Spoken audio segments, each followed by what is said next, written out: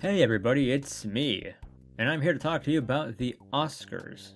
The Oscars are always a fun time of the year to root for your favorite team and question the terrible decision made by the Academy.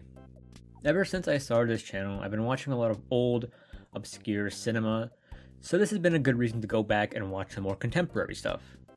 I should also mention that possibly, I will be streaming my reaction to the event. Let's hope I can figure all of that out by Sunday. With all that said, here are the nominees.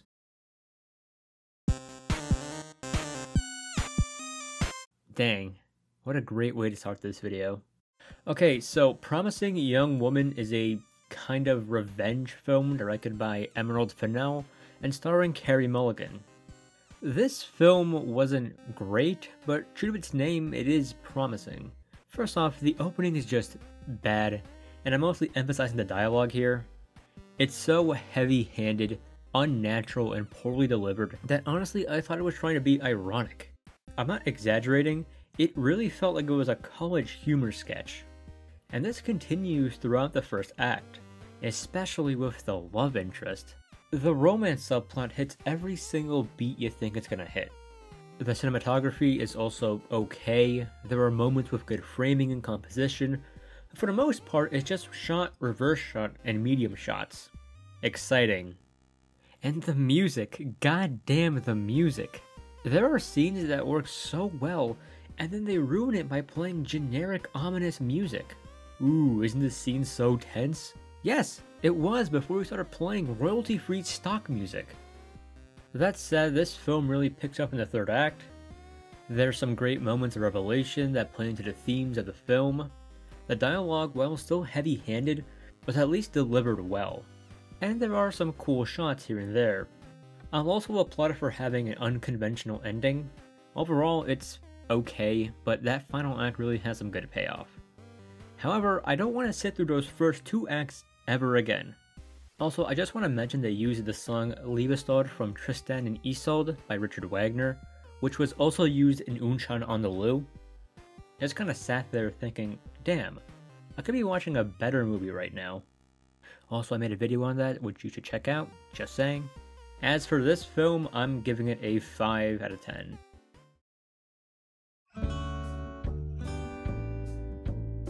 Alright, hear me out. It's only a coincidence that my least favorite nominated films are the ones directed by women. I'm sorry, that's just how things lined up. Nomadland is a drama film directed by Chloe Zhao and starring Frances McDormand. I'm gonna start with the things I like. This film is kind of beautiful. There are so many great establishing shots. They all perfectly set up the tone of the film. The camera work is also very patient and just allows the scene to breathe, if that makes any sense. Frances McDormand also does a great job in this role. She pulls off the mannerisms and the look of this character very well. That said, I just don't feel like this film goes anywhere. Which is strange to say because it obviously does. Her character goes through so many new experiences and learns so much throughout the film. Yet I struggle to think of a scene that really left an impression on me. It feels like this film kind of meanders around different ideas and themes, but never really focuses on one thing. Still, it's a fine film both narratively and cinematically, and I look forward to what Zhao has planned next. I'm gonna give this a 5 out of 10. I'll admit I really liked this film after watching it, and then a day passed, and I realized I forgot almost everything about it. The Trial of Chicago 7 is written and directed by Aaron Sorkin. Now apparently he's a great writer, but the only thing I've seen by him is The Social Network, which I liked, but not my favorite of Fincher's films. In a similar vein, Chicago 7 is a fine film, but it's not really memorable for me. In fact, I'd honestly call it kind of cheesy in some ways. You got plenty of those crowd-pleasing one-liners. You're the first to suggest that I have discriminated against a black man. Then let the record show that I'm the second. And I'll admit, I smiled when they happened, but it also feels kind of cheap. You know, I've never seen Sacha Baron Cohen do anything besides funny accent comedies. I mean, I like those, but it was definitely interesting to see him play a more realistic character. He's still a comedian here, but there's also a serious side to him, which was done pretty well. Also, there's been some criticism that the film doesn't use its only black character, and instead focuses on the group of Vietnam War protesters. I can see where the complaint comes from, but the film is going off what historically happened. He played a significant role, but you can't really rewrite history to give him an even bigger one. The film is called The Trial of Chicago 7, and thus it's going to focus on those 7, and what this trial was really about, which was Vietnam War protests. Ultimately, I think it's an enjoyable film, although I'd probably never watch it again unless I give my parents a crash course on some US history. It is a standard Oscar biopic. Nothing more, nothing less. I'm giving it a 6 out of 10. Mank is David Fincher's new film, documenting the work Herman Mankiewicz did for Citizen Kane. I'm honestly not too crazy about Citizen Kane, so it only seems fitting that Mank is also just fine for me. Keep in mind, I'm a huge Fincher fan. Zodiac is one of my favorite films of all time. Still, there's definitely a lot to appreciate here. I think my favorite aspect comes not even from the Hertz-Mankiewicz drama, but from the side plot about Upton Sinclair and the impact of US propaganda films. It's a small segment, but also really interesting. The film is a great companion piece to Citizen Kane. It structures itself in a very similar way to that film, and even documents the work of old Hollywood very well. The performances are also top-notch. Gary Oldman played Mank so well that I didn't even know it was him until the credits rolled. Also of note, Tom Burke did a great job as Orson Welles. You don't see too much of him, but damn does he shine on screen when he's there. Unfortunately, I just never got invested into the main plot. I followed along, but nothing really left an impression on me. Honestly, it might just be the flashback structure of the film, as I felt the same way about Citizen Kane. Again, there's a lot to like, and it's a fine film, but personally I think it's Fincher's weakest. Anyway, I'm giving it a 6 out of 10.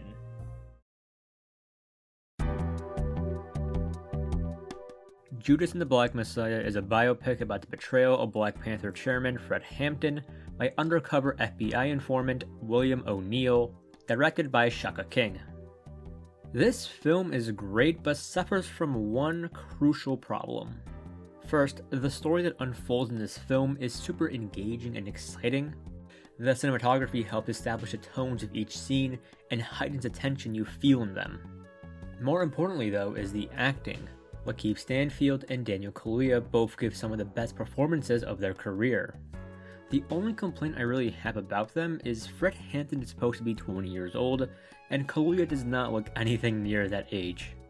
Actually, on that topic, after having seen the film, I saw some criticism over how Hampton was portrayed. I did a little research on my own to find out something rather interesting. Sporadically, Hampton mentioned the ideas of socialism in the film, but it never came across as too important. As it turns out, the real-life Hampton's ideology focused heavily on the ideas of socialism, but you would never know that if you only watched the film. Considering that this film is distributed by big corporate studios like Warner Brothers, you can kinda see why that is. They didn't just take liberties with the source material, they outright omitted a big part about him. Regardless of political or economic beliefs, that just seems shady. At best, it just reminds me that this is less of a passion project and more of an Oscar biopic. I don't think the movie is terrible because of this, but it does leave a sour taste in my mouth. Anyway, I'm giving it a 7 out of 10.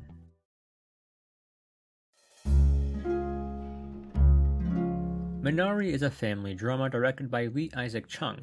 It follows the Yi family as the father, Jacob Yi, tries to maintain a farm.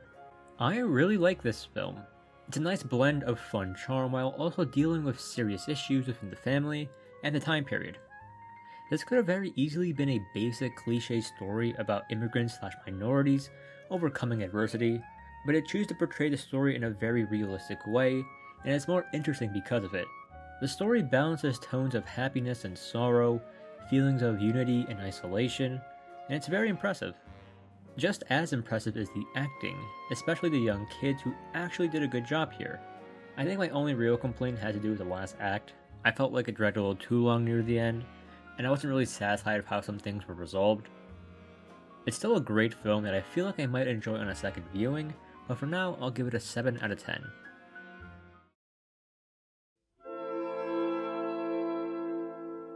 Sound of Metal is directed by Darius Martyr and stars Riz Ahmed. This film was actually quite impressive. It takes this rather unique premise for a film and presents it in a very earnest and compassionate way. Riz Ahmed does a fantastic job portraying a man going through such a devastating change in his life. True to its name, sound plays a huge role in this film. It knows exactly when to emphasize certain sounds, music, noise, and even silence, and it does so with so much purpose for the scenes. Very rarely do we get a movie that tackles the issues of disabled people with such sincerity, and if they do get made, they very rarely get recognition. I mean, just this year we got fucking Music by Sia, a movie that did not give a shit about their subject matter. So needless to say, I'm glad this film exists, I'm glad it's nominated, and I'm glad there's clear passion behind it. I'm gonna give this an 8 out of 10.